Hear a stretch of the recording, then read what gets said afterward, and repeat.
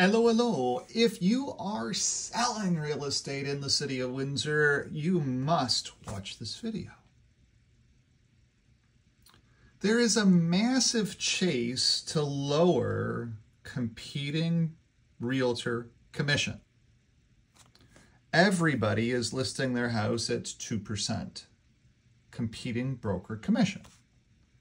And when you sit with a professional realtor that asks you for a 2% commission, you should be firing them instantly. They do not have your best interests at heart, and they are not a professional realtor, in my view. It's my opinion. And here's why. Number one, you get to choose the commission structure that you list your house at. You get to choose it. Nobody else chooses that for you. A realtor is simply a facilitator of a transaction. That's all that they're doing for you. They are simply facilitating the transaction to sell your house on the MLS. It's the biggest thing that a realtor does. Now, other realtors like myself have all kinds of degrees and designations, so we get into the minutia of real estate and the professionalism of real estate. We do extra things like have professional photography and professional video done of the house.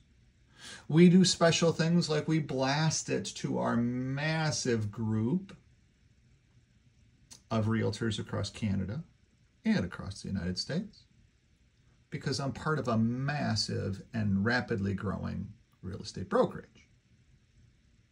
I just referred out some business today to Chelsea, Michigan, and to Murphy, North Carolina. I have another client that's moving to Tennessee, so I've got that out to that realtor out there as well too. That's what a professional realtor does. We help people wherever they're going to. And as part of Real, I have a massive network. So my sister was moving to Murphy, North Carolina. All I had to do was go into Real and say, Murphy, North Carolina, hello, anybody there? And Sarah immediately, within seconds, responded to me, yeah, I live right here in Murphy. I'm married, 5 kids, specialize in Murphy, moved here about 2 years ago. Would be more than happy to help your sister move here to Murphy. That's what a professional realtor does. Assists people to facilitate the transaction in real estate, anywhere that we operate. Now, Real is the fastest growing brokerage in Canada and in the United States. So even in Murphy, North Carolina, I had a person respond in seconds to me. Absolutely, yes, ready to go. Over in Chelsea, Michigan, of course I got a team over in Chelsea, Michigan. Down in the hills of Tennessee, yes, I've got one specialist in Tennessee, in the Tri-Cities area of Tennessee. So that's what a professional realtor does. A professional realtor also pays attention to the math of real estate in the market in which they serve. That's what I'm doing here with this particular video. So what I've done is I've gone through all of the competing broker commissions, 2, 2.5, 2.25, and I've added up how well they performed compared to the average over, which was $34,000. I rounded it up, average $34,000 average over. Okay, added them up, divided them out, did the math, and here's what I found. So a house that was listed at 2% commission underperformed tremendously. It only received 86.78% on average of the average over bid. The average over bid was $34,000. I rounded it up. So a house, a seller of a house who listed their house at 2.0% commission, only on average got $29,505 over. That's all they got, $29,505. Because they cheaped out on the commission structure for the competing broker. Now, I don't care what you pay the listing realtor. As you know, I take listings at 2%. That's my flat rate, 2%. And I do all the video and I take care of all of everything else to get that house sold. Now, if staging needs to happen, it's going to be a little bit higher commission if I'm paying for that. If you're paying for that, then it's going to be the 2%. And I do have real, people that come to me and say, Brian, look, it's $1 million house. Could you do something different on this? And the answer is yes, especially if they're buying something from me. If they're selling an $850,000 house and buying a $1.1 million house, then absolutely yes, I'll be able to do some different things on the listing commission because I have a little bit of control over that. They determine what they're willing to pay me, and I get to say yes or no. I can't force a commission. That is illegal in Canada because we are simply the facilitator of the real estate. That's all we are. Professional facilitator of the real estate. That's what a realtor does. So at the end of the day, back to this, 2.0%. Anybody that listed with 2.0% to the competing realtor underperformed. They only got 86.78% of the average overbid, which means that they only performed by 29,505 on average. That sucks. You should fire that realtor immediately. They don't know what they're talking about. They've never done the math. They're asking you, please list your house with me and underperform by choosing me. Why would you do that? Makes no sense. So then 2.25. There were only 2 houses listed at 2.25. One of them underperformed because it was overpriced at the beginning. We can't really use that as any math. There were only 2, not substantial enough. 2.5% commission though, look at that. So 2.5% commission averaged 128.5% or 45% of the average overbid. So it overperformed, massively overperformed. And the average there was 673. Average. Now the average overbid was only 34,000. This overperformed. Giving the competing broker 2.5. I don't care what you give the listing broker. The listing broker should give you a discount. They should want your house to overperform, and they should say to you, in all of my listing appointments, I say, please pay me less. But please pay the competing broker more because they're doing all the work. When I get a sign in your ground, I can create more opportunity for me and my family by advertising on your lawn. So I give you a discount for placing my sign on your lawn because I create other opportunity. The listing creates opportunity for me. That's what you're giving me, is you're giving me an opportunity. When you don't give me a listing, what you're doing is you're saying, Brian, you suck and I don't want to give you any opportunity. I'm going to give that opportunity to a different realtor. Now, that's my ADHD brain. I'm not saying that that's what you're saying to me. But you can see how competitive I am with this stuff. I know this stuff inside and out. This is the stuff that's important if you're selling your house. The rest of it doesn't matter. Gee, Brian, do I have to go and take this green wall and paint it white? Who cares? Doesn't matter. Unless it's a really ugly green, then yeah, it matters. But if it's not an ugly green, it doesn't really matter. Because what matters is the commission structure to the competing realtor to overperform the average over. And pricing it right. It also matters too. But now, let's do the math here, shall we? So what's the difference? So if I paid a 0.5 extra commission, okay, I'm going to have extra cost, aren't I? Okay.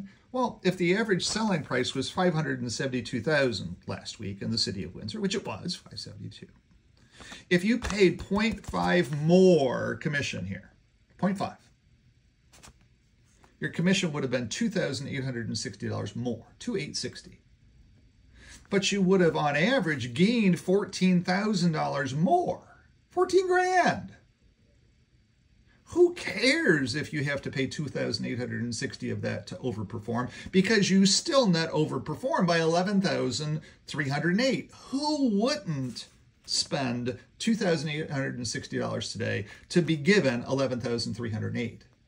If I came to you and said, hey, I would like to give you $11,300, I would like to give you, in essence, $14,168 today. I'd like to give it to you. Would you take it, please? You'd say, sure, absolutely, yes, I'd love to have $14,168. But then I'd say, hey, but I want back from you, as soon as I give you $14,168, I want you to give me $2,860. Okay, that's still great because you're still up $11,308. You overperformed. Instantly fire any realtor that comes to you and says, yeah, we only need to pay the competing broker 2.0. No, because you're going to underperform mathematically week after week after week after week after week after week. 2.0% underperforms. You need to list at least at 2.25, at least at 2.50, because you will overperform and put more money in your pocket. Every realtor knows this. Every realtor is watching my channel. I've got realtors tuned into this channel. They want to know competitively what I'm doing. Yet they go out on their listings and they say, hey, let's list your listing at 2%. So Buckingham here took a listing on Marin Ted at 2.0. It underperformed by 14.7%. All right? Let's just go down the list here. Find the ones that underperformed. Deerbrook took a listing at 2.0 and it just got even. All right?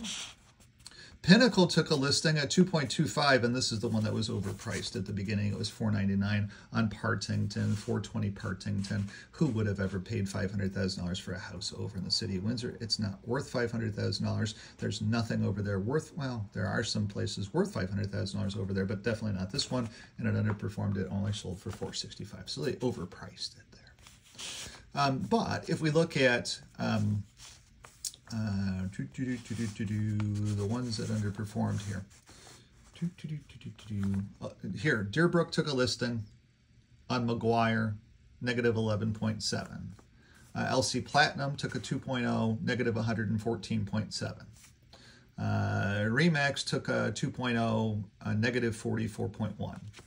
Royal LePage took a 2.0, negative 44.1. Remax took a 2.0, negative 67.6. Remax took a 2.0, negative 2.8, or Buckingham, negative 2.288. Notice how Buckingham's doing listings at 2.0 and they're underperforming. That's interesting. There's another massive Remax team that does all their listings at 2.0 and they all underperform. Yet they're one of the most massive teams on the planet here. And they specialize in the less expensive houses as well, too. So they're really doing damage to people that can't afford to have damage done to them, in my view. It's just my view. And then Remax took a listing at 2.0 and it underperformed by 147%. So at the end of the day, yes, Remax sells houses, but they might, notice that word, might be underperforming. If I added them up, I'd be able to tell you that if I added them up by company to company to company, because I could take this information and disseminate it differently as well too. It's all information. It's all data sets that I could show you. Don't list with this particular brokerage because they typically tend to underperform. I can break that all down. I've got all the math. It's all here. Math is math. Data is data. Doesn't lie to us at all. So gives you some good points on the concepts of competing broker commission. You want it to be higher because if it's higher, you will put more money in your pocket. You'll have more offers, you'll have more traction, you'll have more activity, and you will do better from a financial perspective week after week after week. I show you the math here on these videos. Call me today. We'll get your house listed at a reasonable competing broker commission. We will give myself a discount. I will do all of the work. I will take care of all of the professional video. I will star in the professional video.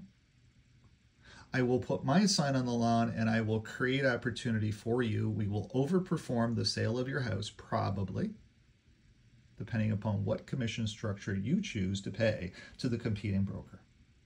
and I'll do it at a discount. I don't care. I want to help you exceed the average selling price. Thanks for tuning in. If I can help you, 519-995-6145, 519-995-6145. And if you are a senior citizen thinking about selling your house and you're above 55 years old, you need to call me.